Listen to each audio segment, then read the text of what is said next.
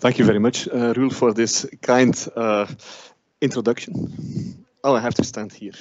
Okay, very good. So, so when Roel contacted me a few weeks ago to give a talk on Bell inequalities, I wasn't. Of course, I had to do this, but I was not really amused because Bell inequalities are the main reason that quantum mechanics is completely incomprehensible. That it's the main reason that people think quantum mechanics is spooky. Is all the popularizing talks on quantum mechanics say that Bell inequalities is the biggest discovery and make it impossible to understand. So it's basically I think it's doing a disservice to quantum physics, because actually people understand quantum physics in the sense that you can work with it.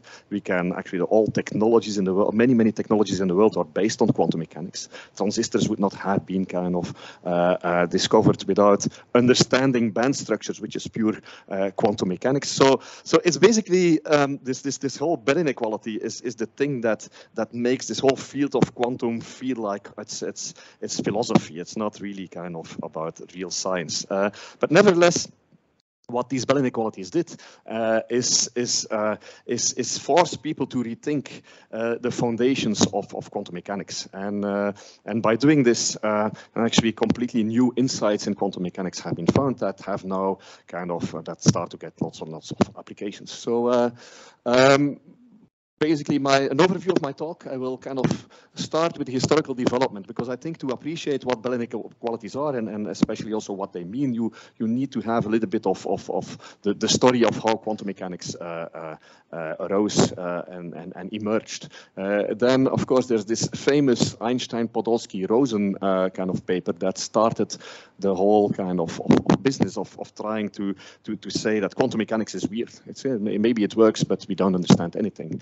I will briefly talk about Bohm, Bell, and then the experimental validation, and then applications of entanglement. So to make sure, the Nobel Prize of Physics of this year should have been given to John Bell. John Bell is the one that really discovered, as a theoretician, that in his free time was thinking about foundations. And at that time that he was doing in the 60s, this was like, people said, if you think about foundations, this is the end of your career. But he nevertheless did this. And he discovered this in his free time. And this was really kind of a very ingenious kind of insight. And it's very subtle. It's difficult to understand.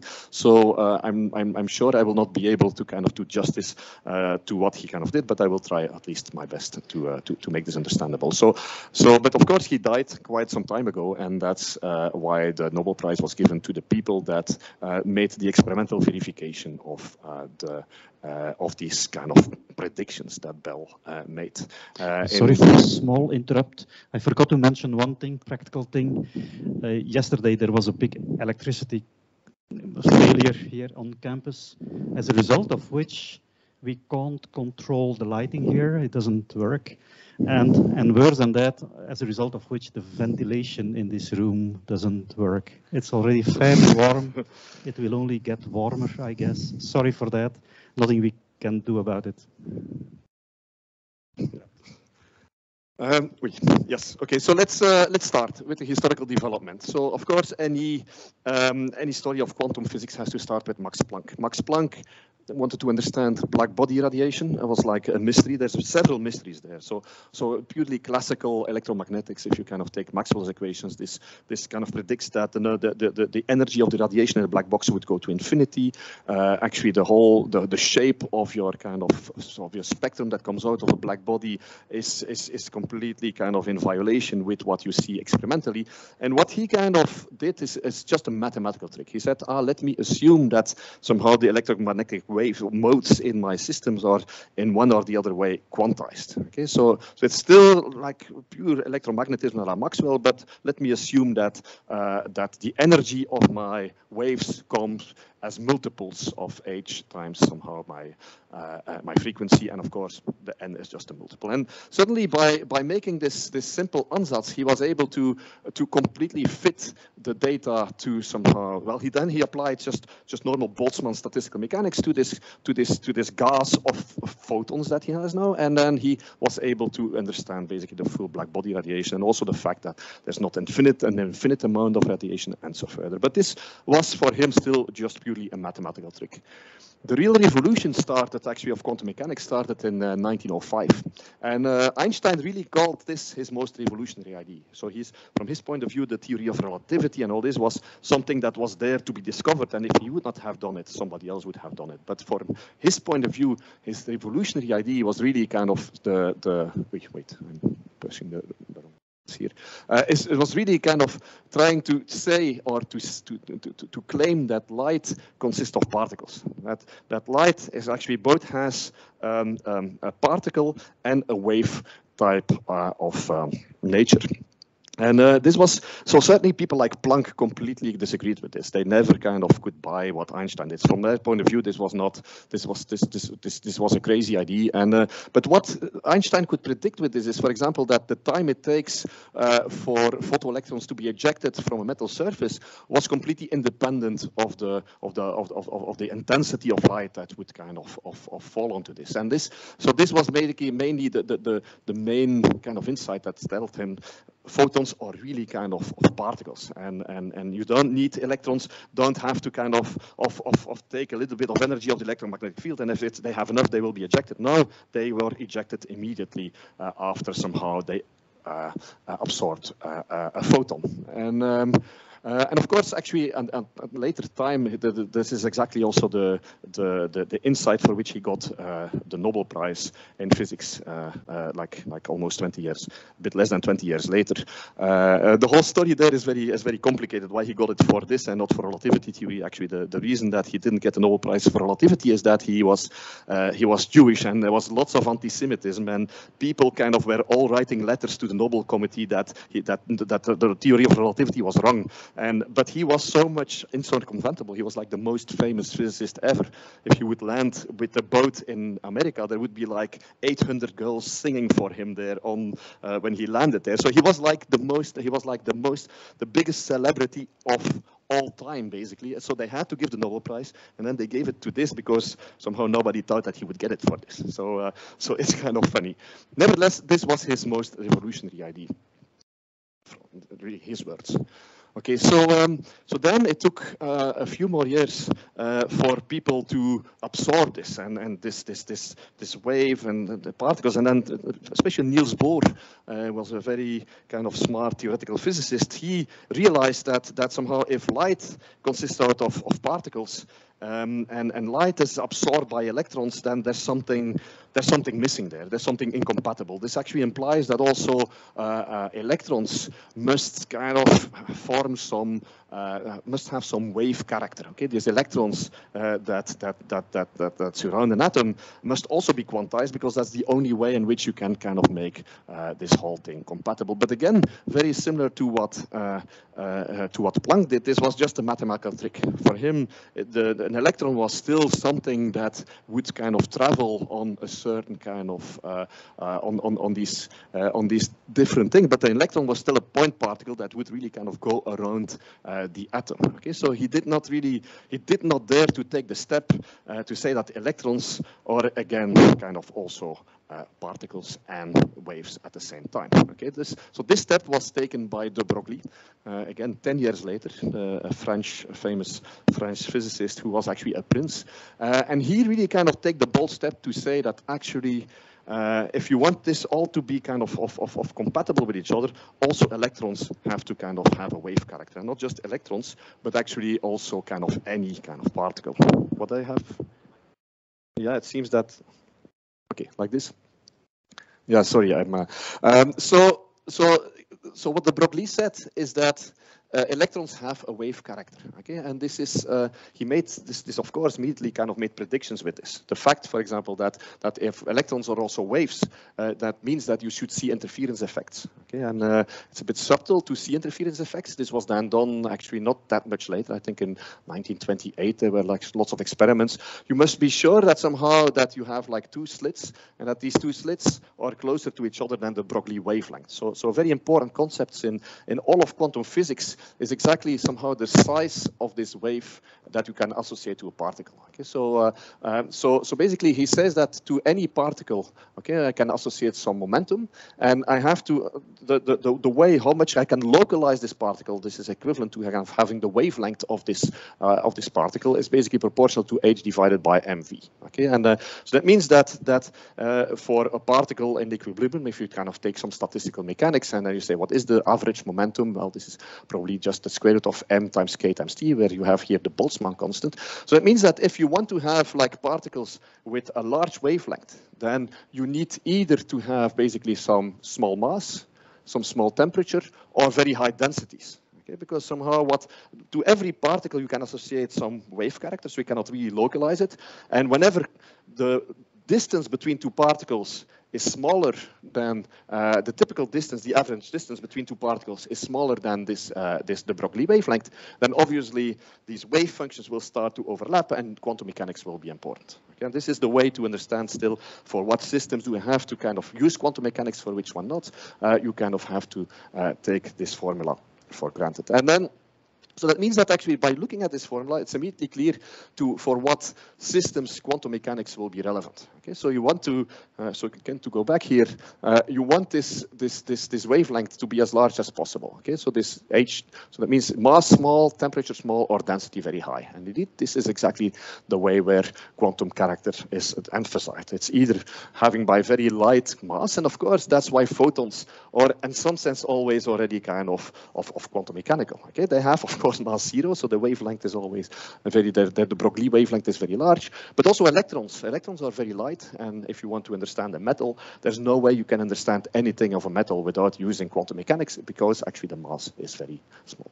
Okay, another kind of option is to have a very low temperature, because then actually the wave character, well, then somehow this T is very small, so the particles kind of start overlapping, and this is exactly what kind of lots of the current state-of-the-art experiments in atomic physics are exactly using this Bose-Einstein condensates. And actually, since a few weeks, there's also a Bose-Einstein condensate made by Karel van Akkoleen here in Ghent. So this is the first BEC in Belgium. So another option is, of course, to have a huge density, like in stars. If you have a huge density, then of course, even a small wavelength you can have overlaps, and you will have quantum mechanical kind of nature. But of course, there's also a situation where the wavelength is much smaller than the average distance. This happens with noble gases, and so for these systems, you don't need quantum mechanics whatsoever.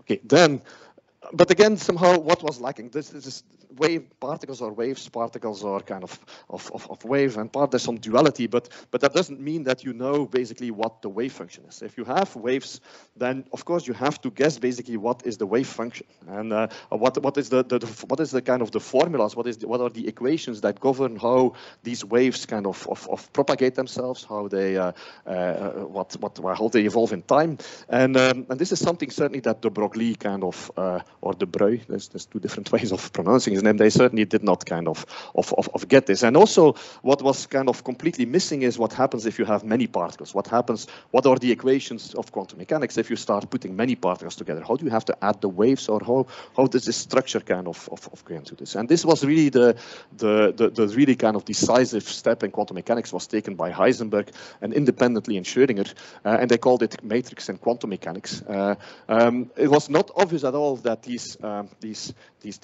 formulations of quantum mechanics were equivalent. Okay, so one uses somehow the Heisenberg formalism, the other one the Schrödinger formalism, and it was then people like Dirac and von Neumann that really proved that indeed all these kind of formulations are equivalent. And it is actually, from a mathematical point of view, it's interesting. It's really kind of related to the fact that like functions on L2, like that you can completely characterize them by like their Fourier components. Okay, that there's somehow that finite interval, like a continuous finite interval, is in some sense from the mathematical point of view equivalent to the set of integers. Okay, this is like that. They are equally big, and one of them uses somehow the matrices. The other one basically uses analytical functions, and these two things are from the point of view of mathematics equivalent. And this is certainly kind of was based on the formalism of Hilbert spaces and so further. That's why we call somehow quantum mechanics happens in the so-called Hilbert spaces.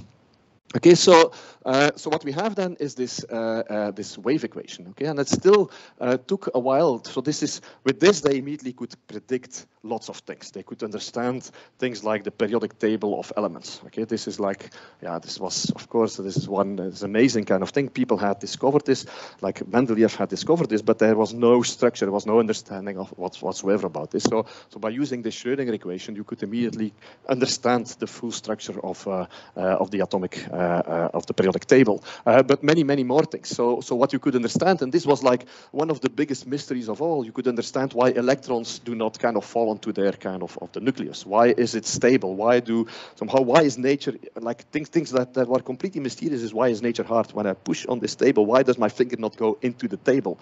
Okay, these are all these are all things that were completely ununderstood from the classical mechanics point of view. Okay, and this is what it is why if I push on this table that my finger does not go into this. This is really due to the fact that the particles are indistinguishable. But I have something like the Pauli exclusion principle that makes clear that the electrons cannot occupy the same state. So there's lots of things that go into this, and this was all immediately clear after Heisenberg and Schrödinger formulated this quantum mechanics. So what is, I think it's a fair claim to say that before quantum mechanics we did not understand anything about matter, and after quantum mechanics we understand quite some things about matter, but there's still lots and lots of things to be discovered.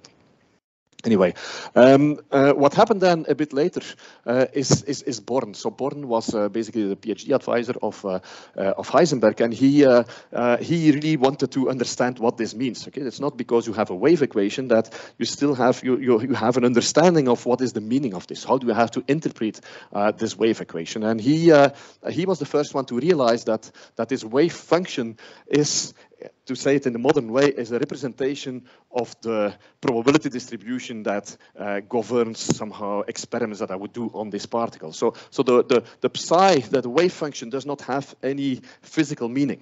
Psi is just a way, it's like an advanced way of encoding a probability distribution. It's just like a probability distribution is not, the system is not a probability distribution. No, it allows you to predict properties of a system. So it's not something that is physical. It's something that it's not that you can associate a wave to this kind of wave function. It's not that this is like a wave in hydrodynamics that you can say this is the height of this thing and so forth. No, you cannot. So this wave function does not have really an interpretation in terms of amplitude. It's more a parameterization of the knowledge that we have about the system. Okay, and so anyway, so what happened there is that he was able to completely kind of fill or complete somehow these axioms of quantum mechanics that basically observables are measured somehow. Basically, you take any Hermitian operator, you have the spectral theorem, you have eigenvalues, and these eigenvalues are the possible expectation values, like of energies. These kind of eigenvectors form a resolution of the identity. With this, you can predict probabilities of doing a measurement on your what measurement outcomes you will have on your system, and of course the wave function is some kind of normalized as a normalized quantity that is actually, so it's not really something that is completely underappreciated, I think, especially by people that I certainly did not appreciate it when I kind of take my courses in quantum mechanics neither in physics nor in engineering, is that something very important is that these wave functions form a projective space. Okay, that actually if you multiply a wave function with some arbitrary phase, it's the same wave function, and this looks very innocent, but it's not innocent at all. It's exactly this property that allows the possibility of having fermions. Okay, and it's exactly because of fermions that you have basically the Pauli exclusion principle. So if with wave functions would not have this projective character, that I would not be able, that I don't have to identify wave functions that I multiply with the phase, it would not be possible to have fermions. And these fermions are basically the quantity, especially this exclusion principle, that explains all of matter in the world. Okay, but let's not let's try to go to the Bellingcat equality. So one of the immediate consequences of this formalism of quantum mechanics is again that is the superposition principle. Okay, that wave functions are basically vectors in some kind of a Hilbert space, projective vectors in a Hilbert space, and you can take any superposition of these kind of wave functions. And because any vector is basically corresponds to a physical state, and therefore it was possible to explain really completely now in complete generality what these interference experiments meant. Okay, what is it? Why is it that we see interference? Okay, and it's really these wave functions that interfere. These wave functions can have complex phases. You add them up, you see this interference fringes. And actually, this is the first. Like the state-of-the-art experiments on interference is really that you can have big particles. These are buckyballs. These are buckyballs. These are like already quite some massive particles. You can actually really interfere this, and this is really done in the group of Zeilingers. Okay, this is the first time that we encounter one of the Nobel Prize kind of winners of this year. This kind of experiments have been done by indeed Anton Zeilinger. Kind of doing interference experiments with pretty large molecules. Every theoretician said this would be impossible. This is, of course, the hallmark of an experimentalist. He says, I don't care what theoreticians say, I will just do it. And he did it, and he saw interference. And then people, of course, after he did it, kind of found explanations why it was possible. But anyway, these are very, very nice experiments.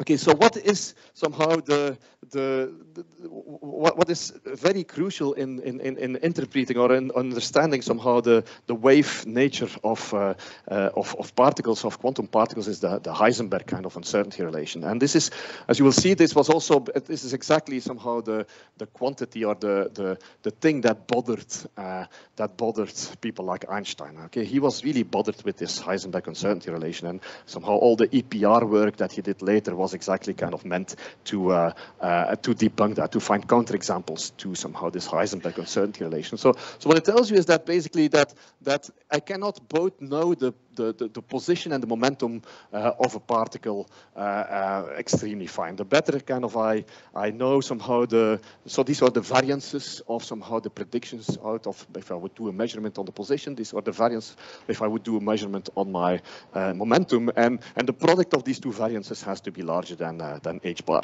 Okay, so there is something like. So what it tells you is that quantum mechanics at some point gives you some smallest length scale, and if you kind of get into this length scale in which this h bar becomes relevant, then indeed you cannot localize a particle more than this anymore, and so it means that well, both, yeah, I cannot have both the position and momentum. These are complementary variables. There's something strange with it, and there is actually, for this particular fact, there is really an intuitive explanation that is possible that explains this. Okay, what it is really this very this point of view that physics is about observation, and indeed it's about predicting outcomes of experiments, and this is exactly what quantum mechanics is also. No, it's not. It's a theory of predicting. It allows you to make predictions of measurements. So this is really what quantum mechanics is about. And indeed, if you kind of try to understand what does it mean that an electron has a very precise position, well, it would mean that if I would be able to measure it. Okay, it has a position, then I should be able to observe what the position is. But if you want to observe the position of a particle very precisely, you will have to use light with a very kind of small wavelength. And as kind of the formulas of Planck and Einstein tell you that actually the energy and the momentum of these particles with very small wavelength, these photons, are very large, and this momentum will kind of basically coincide. Well, so you will have some collision with this particle, and of course, this light will really perturb your particle. Okay, so the more precise you want to localize your quantum particle, your electron, the more you will disturb it. Okay, and this is, if you kind of start doing this exercise, you will see that indeed this is exactly what comes out. This kind of uncertainty relation is exactly kind of compatible with this fact that if you observe something, you have to kind of influence. You will kind of disturb it. You cannot do a measurement without disturbing your thing if you are really kind of talking about elementary particles. Okay, so this, as I said, Einstein could not live with this. Okay, so he, from his point of view, this whole quantum mechanics, although he was extremely instrumental in the development of quantum mechanics, he could never live with this. He could never live with the fact that somehow this momentum and this position, that these were not properties of the particle, that somehow that they would kind of coincide. And he was always kind of trying to find counterexamples. So there's this very famous conference here in Solvay, I think this was in 27. Of course, you see Einstein here. You see, I think this is Dirac, this is Schrödinger, this is Heisenberg. So all the big, there's only one woman, unfortunately, this was Marie Curie. But anyway, so during this whole conference, which was about quantum mechanics, this is like in 27, 2 years after the quantum mechanics kind of was discovered, he tried to debunk it. Every kind of morning, he would kind of wake up with a new idea why quantum mechanics was wrong. And it was always examples of counterexamples, kind of thought experiments by which he could debunk. He kind of could find kind of cases in which you would be able to measure both position and momentum much more precisely than allowed by somehow Heisenberg uncertainty relations. And then Bohr took a whole day for Bohr, which he was like the smartest guy, and they were discussing to basically find the loophole in the argument. And Einstein kept on finding kind of counterexamples, and at some point it was kind of, he found something that nobody was able to debunk. And at the end, what happened is that Bohr also debunked this. This was actually about some kind of energy time kind of analog of the uncertainty principle. So what Einstein had forgotten to include was actually general relativity. Okay, so in his example, he was considering a clock, and actually this clock ticks with a certain time. You can kind of know what the precision is of this clock and so further. But if it releases a photon, the weight changes, and therefore the gravitational field changes, and therefore the clock kind of starts ticking slower. And he had forgotten that, and that's actually to kind of this one example that he kind of drew was really kind of again saved by Bohr by including general relativity. But this characterizes Einstein. Einstein was really a rebel, and he hated it that basically after kind of this relativity, he was such a famous guy that everybody thought that what he was saying was right. He wanted always to be adversary. He wanted to be somehow, he did not like to be an institution himself, and that's why he saw it as his mission to kind of basically always play the advocate of the devil. But anyway. This whole idea of trying to he didn't believe somehow in quantum mechanics, and one of the main reasons that he didn't believe in quantum mechanics is that this whole notion of probabilities of probabilities is inherent in quantum mechanics. That there is no, normally you would think that probabilities just arise in physics because we don't have the full knowledge about the system. Okay, there's like some parameters that we don't know precisely, and that's basically where the statistical nature of physics comes into. This is exactly what happens in statistical physics. But in quantum mechanics, it's clear that this whole probability or the whole notion of having somehow that the fact that a system does not have exact properties, but that you cannot say this is the property of the system. No, you can only say this is the probability by which I will measure something and get, this is the probability of a certain outcome. And he hated this and was trying to keep on finding counterexamples. And finally, he thought that he succeeded in 35. Okay, in 35, he wrote this famous paper, the Einstein with Podolsky and Rosen, in which he basically kind of told you that that basically quantum mechanics makes some completely ridiculous kind of predictions that cannot be true. So what they did is actually write down a wave function, okay, a wave function of two particles. Actually, as you will see, this is like the first time an entangled state was written down. He has two particles, and he says, actually, if I kind of look at the observables x1 minus x2 and p1 and p2, so you all know the commutation relations of x and p, but actually the combination of x1 minus x2 commutes with p1 plus p2. So this means that indeed you can actually have precise values for both of these kind of things. And then he says, if I do a measurement on my second particle, okay, and I kind of measure the momentum, then I know immediately what the momentum is of my first particle. If I kind of measure somehow my position of my second particle, I also know immediately what the position has to be of my first particle. So he says that means that I have a way of kind of knowing exactly what the position and momentum is of my other particle, because there is a measurement by which I can identify basically this P the momentum, because if this measures some momentum, I get an outcome, then the momentum of the first particle is just the opposite of it. And the same kind of for my position, then of course it has to be like L minus the other kind of thing. And then this of course this was confusing. It took really a few weeks for Bohr to formulate the question. By the way, whenever Einstein wrote papers, this was like front page news. No? So this was like, he was the biggest celebrity that existed in the whole world, not just in physics. He was just the biggest celebrity that had ever existed. So anything he did, there was like always journalists, whatever. And like in this particular case, he wrote this paper, and then immediately this was front page news in the New York Times. And this is actually, we cannot I don't think we can really there's nothing like that anymore. I don't know exactly why people were so captivated by him, but of course this was somebody with a huge amount of charisma.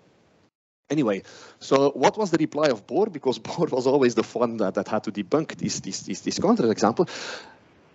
He said, well, basically, it might be true what you say is if you know the momentum of this particle, then you know the momentum of the other one. And if you know the position, you know the position of the other one. But you cannot do a measurement that reveals both at the same time. So what he says is that this is what is called counterfactual reasoning. So you cannot design a simultaneous measurement of both position and momentum.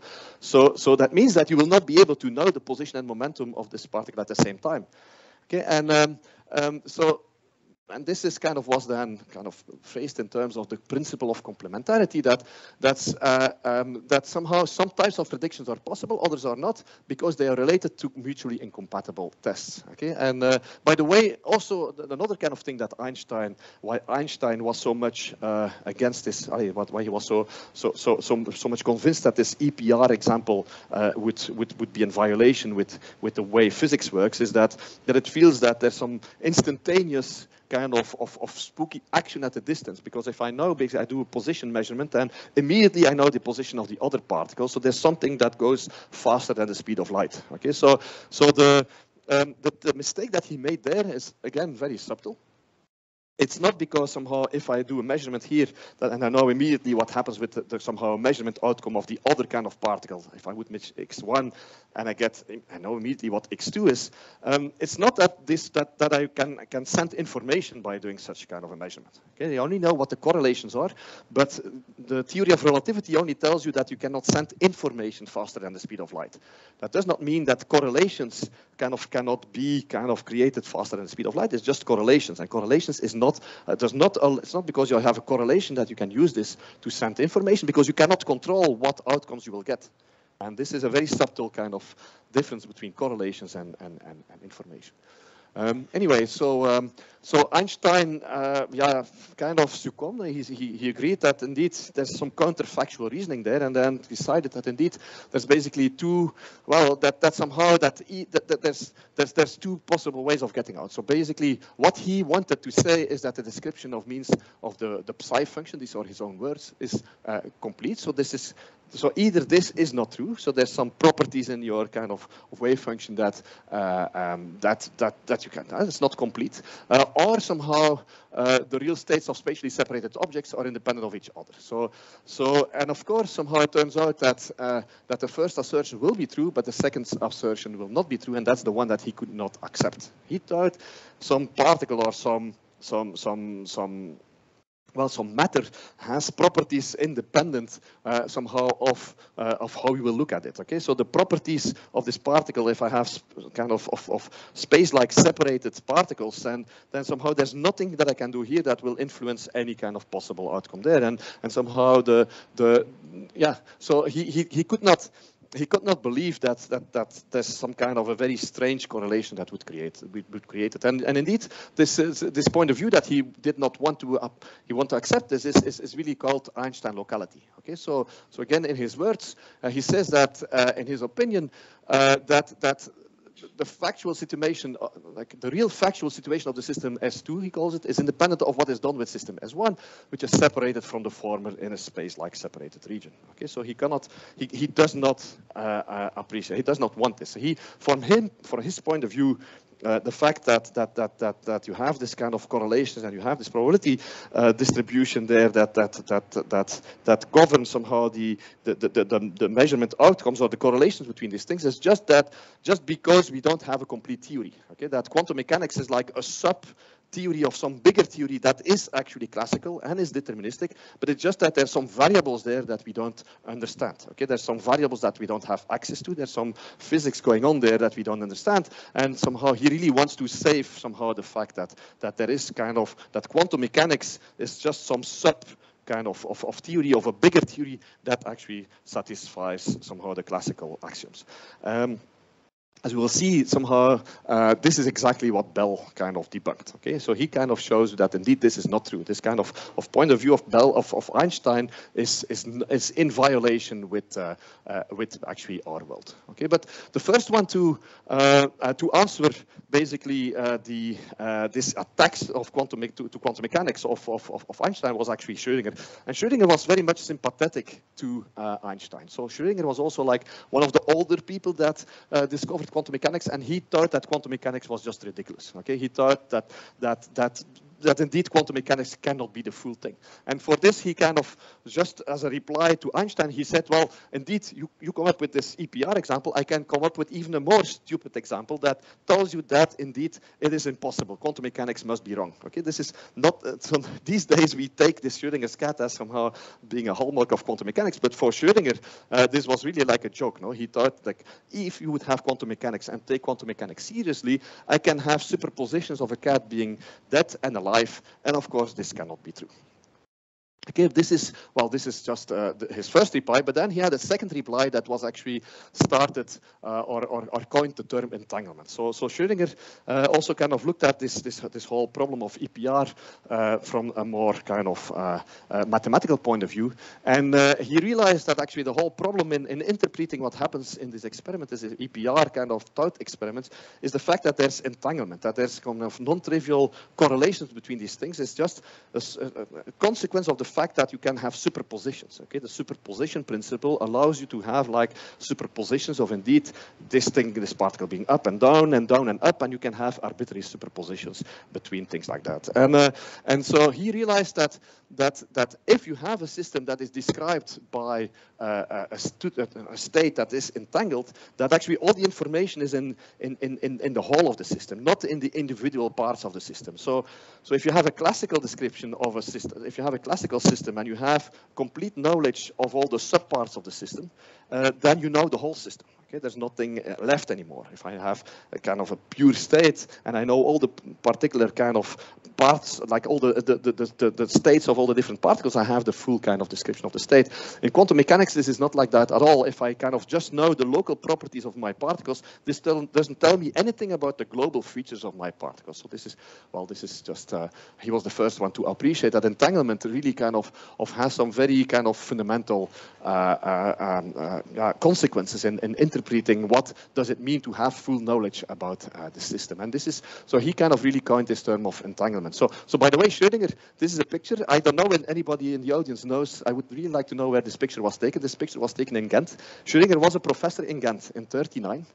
This is Schrödinger in the Panne. He kind of spent lots of time in the Panne. This is supposedly a picture of Schrödinger in Ghent. And this was like a golden age of Ghent University. No? There was Schrödinger. There's also like the person who discovered like, or first synthesized vitamin C. There's like very famous mathematicians. This is just all before the war. Somehow, apparently, Ghent University was a gather point for all these kind of very famous people that all got Nobel Prizes and so further. Anyway, then let's take a leap to 51, because somehow then after Schrödinger made all these things, well, people were too busy with coming up with applications of quantum mechanics. This was like Einstein and Schrödinger. Well, they had basically they had said that quantum mechanics is weird, but this was, people were not too much bothered by this because there was so much work to be done about applications of quantum physics. There was nuclear physics, there was solid state physics, there was like chemistry, there were so many amazing things to be discovered in quantum mechanics that really nobody bothered looking at somehow these more foundational issues. Until David Bohm in 51 kind of rehashed or kind of wrote a textbook actually, and in this textbook he rephrased this EPR paradox in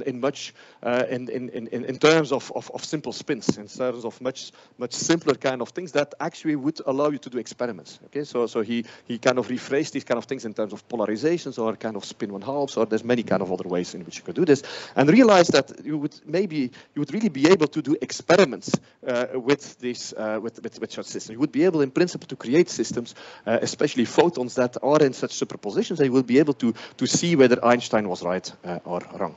Okay, and this example that he gave was exactly like I have spin 1/2, so 2-level system, and my first particle can be, let's say, polarized along the x-axis. This is around. Well, so you have orthogonal states, and this is a 0, 1, -1, 0. So it's like you're in a superposition of somehow being in 2 different states. And what is important is this minus sign. And then if you would take seriously somehow the arguments of local realism, this Einstein locality, then it would basically tell you that if I would do a measurement of sigma x, sigma y, or sigma z, these properties are already encoded in this wave function. Okay, so what is special to this wave function is that this wave function is actually completely invariant under rotation. So if I kind of look at this wave function at different bases, I rotate somehow both my spins in a different bases, I get exactly the same wave function. Okay, this is actually very simple linear algebra to see this. So that means that any observable that you measure, and typically this is like the Pauli matrix, sigma x, sigma y, sigma z, you measure any of these observables. If I kind of measure one spin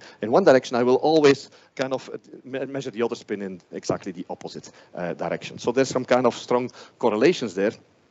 And from the point of view of Einstein, somehow he said, well, I should be able to, so these properties, these outcomes of these particles, well, they're there, they are already encoded there. I have these 2 particles, one can be in Ghent, the other one can be anywhere, can be on the moon. Somehow the properties that somehow decides what the correlations are, these properties should already be there, independent of what measurement I will do. And this is, of course, a bit strange because somehow these observables certainly do not commute, so you cannot do an experiment that both measures sigma x, sigma y, sigma z. So there's again this whole notion of counterfactual kind of reasoning that is not really compatible with this.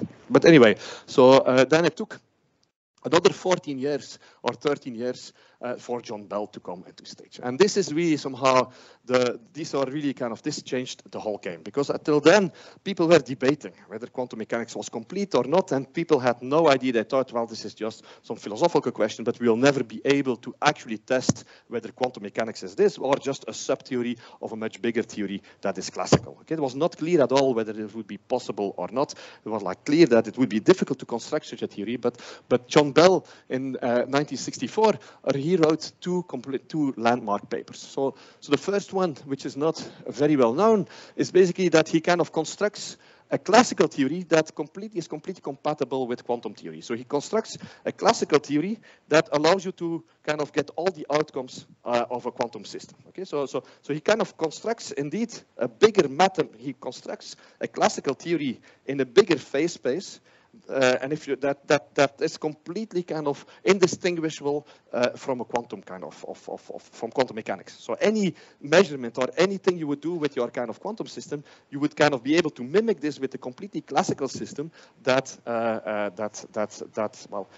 has some kind of more variables, some hidden variables, he calls it.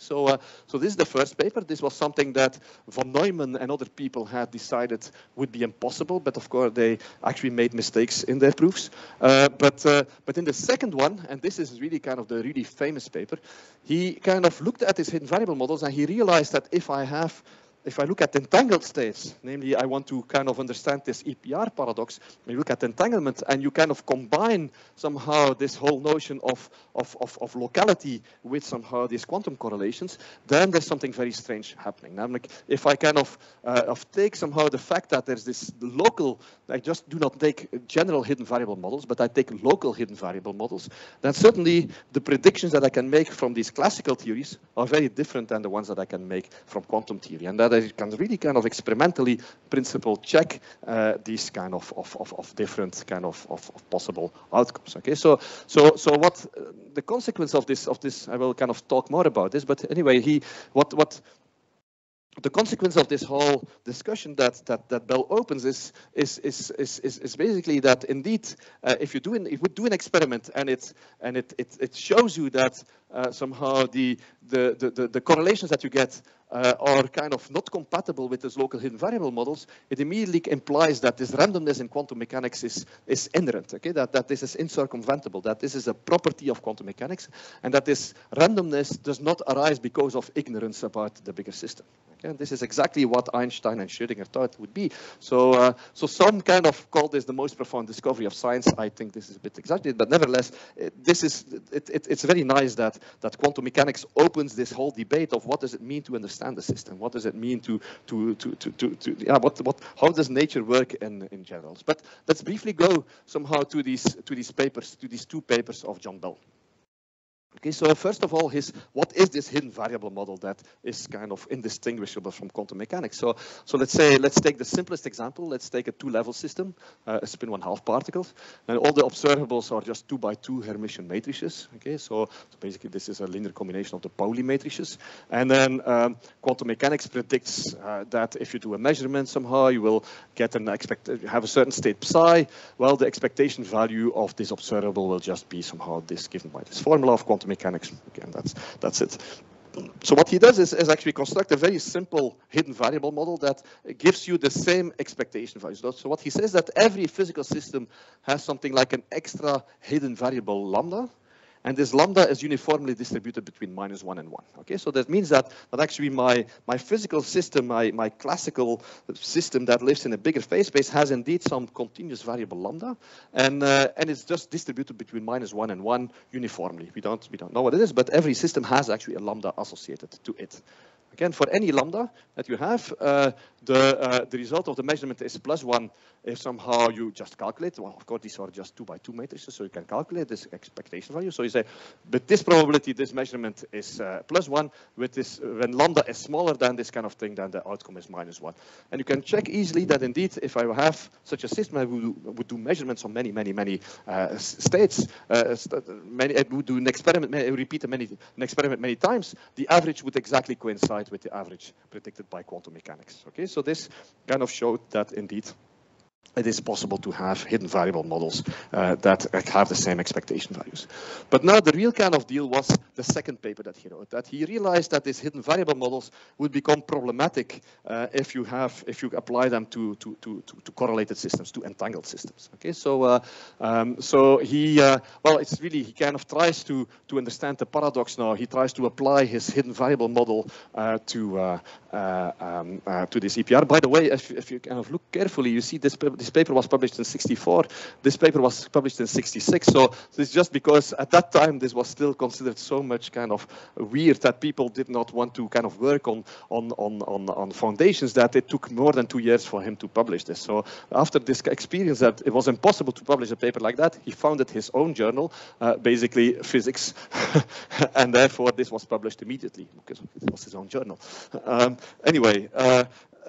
So this is the real paper. This is the real deal. So, so he basically tells you that indeed these hidden variable models, if you additionally add this whole idea of Einstein locality, that a system has properties independent somehow of the other one if they are kind of spatially separated from each other, that basically these hidden variable models have to satisfy some constraints that quantum systems do not have, kind of do not satisfy. So let me kind of go briefly somehow to let me try to explain basically what this whole thing is about. So he basically kind of considers some photons, so that are kind of generated by, he calls it like an SPS cascade. So anyway, what happens is that you have two photons and they are perfectly correlated to each other. They are both somehow are, well, if you have kind of two, you have your polarizations, and anyway, they are perfectly correlated. They're even in the X or the Y. And if one is in the X, the other one is in the X. If it's in the Y, the other one is in the Y. And that means that if you do a measurement of one of these particles, you basically know immediately what the outcome will be of the other particle. And then he kind of starts also looking at what happens if I kind of measure a different polarization. I kind of rotate somehow my second sample, the detector of my second particle, and you can perfectly predict somehow what the outcome will be or what the correlations will be between these two outcomes. Okay, but anyway, so let's now try to understand what a classical model would be, what classical systems would predict in such kind of a case. So basically, this is out of a book of Asher Perez, which is actually very nice if you're interested in quantum foundations. This is certainly the best book that was ever written. So certainly he says, look, let me consider actually the case of a classical particle that is rotation invariant. It's a bomb that basically explodes into two parts. And of course, I have kind of conservation of angular momentum. And if somehow one particle has some kind of a certain momentum in the direction J1, the other one has exactly somehow the angular momentum in the other direction. So this is basically a model of a classical perfectly correlated thing, and it's completely random what actually this angular momentum will be. And now kind of come up with some classical observables. Let me kind of take, so observer A just kind of decides to kind of measure somehow has some axis, some alpha, so just this is a normalized vector, alpha, and he just says, okay, is this kind of angular momentum of my first particle in the same direction of alpha? Like I just take the sign. This doesn't seem to work anymore here. Okay. Yeah, here. So you just take as observables the sign of this alpha times J1, and there's another axis that he kind of decides, and where he just says, okay, let me kind of take the sign of beta J2. So there's like the one observer kind of just measures what the sign is of alpha J1, the other one measures what the sign is of beta J2. So the outcomes of these measurements of this experiment is always a plus or a minus 1, and then you're basically interested in understanding, okay, you repeat this experiment many times, and you calculate things like my expectation value of alpha, but also what is the expectation value of the product of these two outcomes. Okay, it's a very simple kind of exercise to do this, and you will see that indeed somehow the outcome, the expectation value of the product of somehow these two observables is basically minus 1 plus 2 theta divided by pi, and there's a kind of a very simple geometrical way of seeing for what kind of angles will these kind of things coincide, and we'll give plus 1 and minus 1. But anyway, but let's contrast this experiment to the classical case. Maybe okay, I will have to probably, maybe the battery went out, I don't know. Okay, or this whole thing crashed. Right. Did it move? I cannot go to the next slide. I don't know. Nee, maar kan ook, als ik hierop duw, dan werkt het niet. Normaal, als je hier op de spatie duwt, moet je naar de volgende slide gaan. Nu. Okay, good. Okay, anyway, if you do this quantum mechanically, you do exactly the same experiment. You kind of measure somehow. You choose these two axes, and you calculate the expectation value of the product of these two observables. What you see is that you don't get this straight line like you get somehow for this classical kind of bump from which you measure basically the angular momentum. What you get is correlations that are much stronger. Okay, the correlations are given by cos theta instead of somehow this linear thing. So classically, what you expect, what you predict, is that the correlations between these, depending on the difference in angle in which kind of both observers measure their kind of particles. So this is alpha and this beta. Depending on the angle between these two kind of measurement axes, you get some correlations. And classically, you get this straight line. Quantumly, you get basically this cosine. Okay, so what you have is, in some very strange way, you get always stronger correlations quantumly than classically between the two outcomes. Okay, so that means that, well, because you see the expectation value of this AB is cos theta as opposed to somehow the previous expectation value was just minus 1 plus 2 theta plus pi.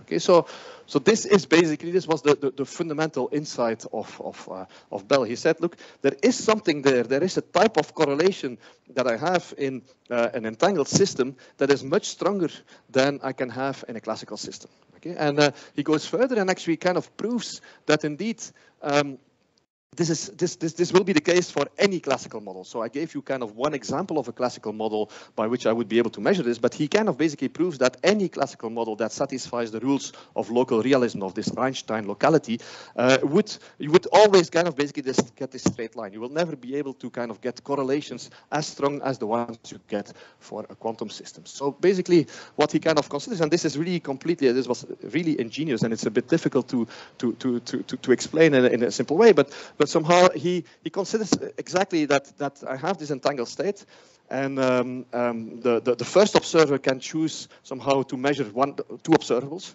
and the two observables are kind of just basically these Pauli matrices, but they are related to somehow a different angle between them.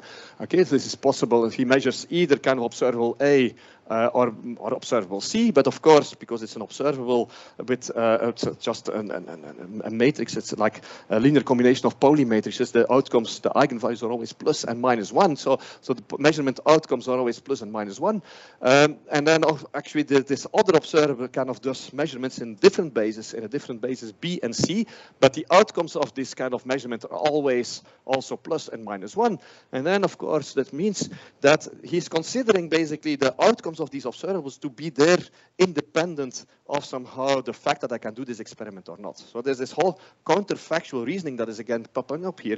Because from the point of view of Einstein, these particles, they must have this property kind of depending on this parameter lambda or some kind of unknown parameter, but they have this property independent of what this lambda is. So for a given particle, I will have these properties somehow. The fact that this system has a particular value should not depend on whether I measure this thing and what basis I measure the other thing or not. Okay, so anyway, so all these numbers A, B, and C, they're all kind of they're plus 1 or minus 1. And if they're plus or minus 1, then you see that this product of these numbers, well, is just equal to this. This is just very simple kind of very simple algebra. If A, B, and C are all plus or minus 1, then you can immediately see that that this kind of thing is always true. So that means that if you average now the expectation value of somehow the left-hand side, this must always be smaller than the absolute value. If you take the absolute value somehow of the expectation value, this must of course be equal to smaller than the expectation value, the absolute value of this, and therefore you get some kind of an inequality. And if you kind of write down this inequality for these angles, depending on what you have, like for this bomb, you would get somehow inequalities that relate somehow to these angles between the different kind of measurement operators. But anyway, so you see that classically for any hidden variable model for which these properties are there independent on what measurement I do, of course, again, the mistake here in this local hidden variable model is this counterfactual reasoning. No, he's kind of assuming that these properties are there independent, even if I cannot measure, so that I can take these expectation values even if I cannot kind of measure these different things simultaneously. Okay, so basically Bell, the whole subtlety of Bell's theorem is about this classical hidden variable models. It's like this hidden variable models has nothing to do with the quantum. The quantum kind of predictions are very simple. What Bell realized is if you have a classical description of your system, then the correlations in this classical system will satisfy some non-trivial constraints, some non-trivial inequalities, and these are these so-called Bell inequalities. Namely that somehow if I do this experiment and I calculate these expectation values, there's something that has to satisfy this. And look, for example, in this particular case, you would get that the angles, well, this plus this, the absolute value of the difference of these two plus this is more than 1. You actually take this quantum state, okay, this quantum state that you would be able to produce maybe with photons or any kind of other kind of means, and you kind of calculate basically what is the outcome of this left-hand side, and you would see that this is 3/2. This is very simple expectation value of these kind of things. So you see that quantum mechanics violates basically the possibility of having hidden variable models or local hidden variable models for this kind of system.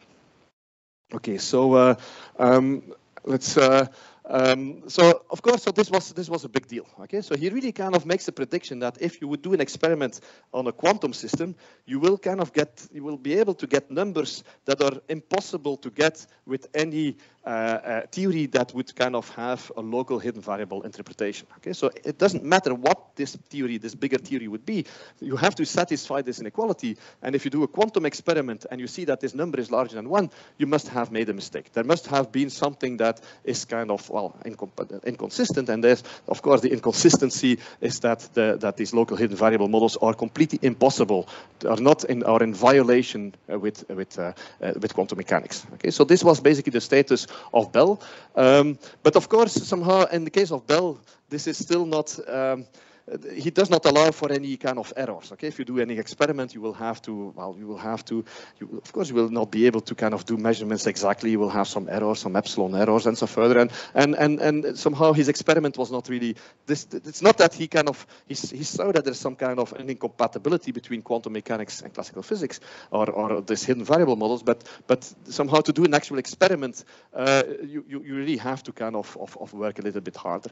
And this is exactly what John Clauser kind of did. Okay, John Clauser was a PhD student at that time that really kind of got fascinated by this by Bell's theorem, and in '69, so like 5 years later, kind of try to understand how you could test this actually. How would you be able to do a test of this prediction of Bell in a way that you can take into account experimental errors. Okay, and this is so this is the very famous CHSH inequality. So Clauser, Horn, Shimony, and Holt. So this is a pure theoretical paper in which they kind of rephrased the whole thing a little bit. They said, okay, let me actually have a situation in which I have these two particles of these two parties, and the first party can measure in one direction or the other direction. The other one can also measure in two possible directions. Let's try to see what the possible correlations are. If I have a local hidden variable model, well, somehow all these outcomes A, B, C, and D, they're all plus and minus 1. So again, I get somehow equalities like this. So if I kind of take the absolute value of this thing, that means that somehow this expectation value has to be smaller than 2 for any local hidden variable model. This is the CHSH inequality. So this is something that holds for all local hidden variable models. Now, you do the experiment, you check actually what this expectation value would be for a quantum system, and you see that actually it can be larger than 2. Certainly, so like for these maximally entangled states of 2 spins, what you can get here is 2 times square root of 2, which is quite a bit larger. And because this is actually an experiment that you can do, that's exactly what these Bell inequality experiments do. They create basically an entangled state, and then you have to kind of do measurements in different possible directions, look at all the possible statistics of somehow the correlations between them, and if you see that the correlations are larger than you can get classically, you know that there's no local hidden variable model that explains it, and that means that actually quantum mechanics is there to stay. There's no way that somehow quantum mechanics, the uncertainty or somehow the probability, the fact that you have to deal with probabilities is just there because of the ignorance of somehow a bigger classical theory. Okay, so this was the theory paper. Then it took 3 more years to actually do the experiment, and this is actually really why Clauser got the Nobel Prize. He considered some kind of photons that were kind of correlated, that were very close to somehow this maximally entangled state. Then somehow you kind of have polarizers. I think, well, the people in the audience are better kind of positioned than me to understand what all of this means. But anyway, they did an experiment, and they kind of saw that indeed what somehow their system is completely compatible with the predictions of quantum mechanics and actually in violation with the classical theory. Okay, but there were still some loopholes, and this is exactly where people like Aspect and Zeilinger will kind of come into stage. So, for example, what you could imagine is that somehow, so what is actually important in interpreting these results right is that these two observers, they choose basically the measurement that they will do independently. Okay, so they cannot kind of correlate the measurements they will do. Okay, so it's very important that both somehow the measurement outcomes of Alice, or somehow the direction in which they will measure, and that one person will measure and the other person, that this is completely kind of independent from each other. So what that means is that in principle you would like to design an experiment. So you could imagine that there is something like that nature is really kind of malicious and decides after the photon has been created, or the entangled photon pair, that only then somehow it is decided which directions you will measure. So if Alice and Bob somehow, depending on the state that they have, measure in a certain basis, you would actually, even with the classical model, be able to violate these Bell inequalities. So it's very important that these choices are made kind of completely independently. And this is exactly what Alain Aspect did. Okay, so what Alain Aspect did was a kind of really extremely difficult experiment, apparently. So he kind of designed an experiment such that somehow the decision in what basis to measure is only made after somehow the the entangled pair is created, and actually that this decision, that this information on what basis is measured here cannot be transmitted to the other side because somehow it goes so fast. Okay, so kind of you really have to kind of fight against the speed of light there. You have to kind of make the decision and then measure in a certain basis and make sure that what you measure here somehow cannot be, this information of what basis you measured here is kind of this information is completely impossible to kind of be known to the other side. Okay, so this is what Aspe kind of, it took clearly 10 more years to do this. He really worked extremely hard on this for 6 years to do this, and this is basically closing the so-called loophole, the fact that indeed these measurements have to be independent, that somehow that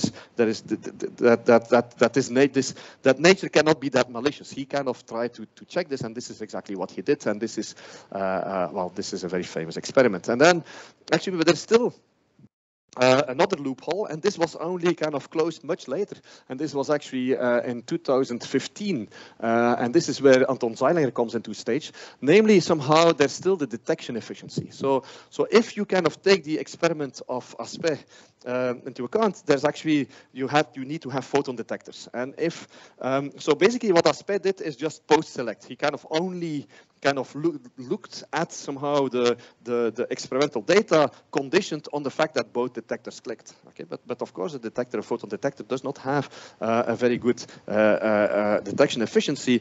So in some sense, it would still have been possible to close this loophole. You would say that actually the detectors would only click if somehow the results would be compatible with quantum mechanics, and you would still be able, with the classical hidden variable model, we would be able to make use of somehow this detection inefficiency to violate these Bell inequalities. And this is exactly the loophole that was closed by Anton Zeilinger, and it took so long because indeed to be able to do this experiment, you needed to have very efficient photon detectors. Anyway. Many other people that kind of did this at the same time, and anyway, so this CHSH somehow inequality, it's always the same CHSH inequality. So this is now kind of rephrased in terms of some entanglements, some correlations, some games. You can actually see that actually this quantum correlations can be used to do information tasks that were impossible before. But I probably have to stop now. I will kind of so. What is the reason that somehow these people got the Nobel Prize now? Is basically that this is indeed this whole business of entanglement and Bell inequalities. This opened up a completely new way of looking at physics. It opened up a new way of understanding basically that this entanglement kind of leads to kind of possibilities to also states of matter, to things that are completely impossible in classical worlds, and you can make use of this to make new kind of information tasks. So anyway, let me kind of very quickly go to this. This is another reason that Zeilinger got this Nobel Prize, is that he kind of made a much more extensive experiment with 3 kind of photons, and for this you don't even have, it's a much more extreme form of this local realism, and you can make predictions that are actually much stronger. Anyway, so he observed this.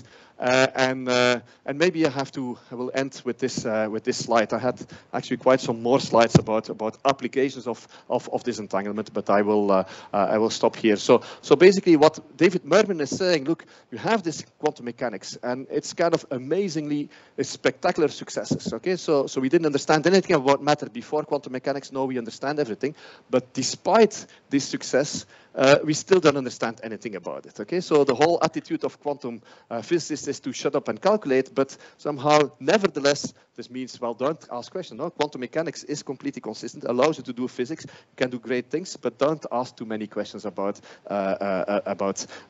these quantum correlations. Well, this is kind of not right. It's exactly by asking these more fundamental questions that that you get kind of to understand quantum systems, especially quantum many-body systems, from the point of view of their correlations, and by making use of that, you can construct a completely new language for solving some of the hardest problems in physics. So let me stop here, and thanks for your attention.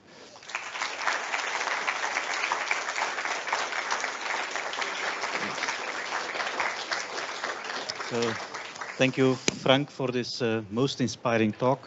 So obviously now we all understand it all 100%, right? With 100% certainty.